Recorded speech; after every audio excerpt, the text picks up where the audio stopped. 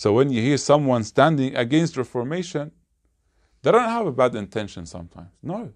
Sometimes they believe that it's wrong to reform.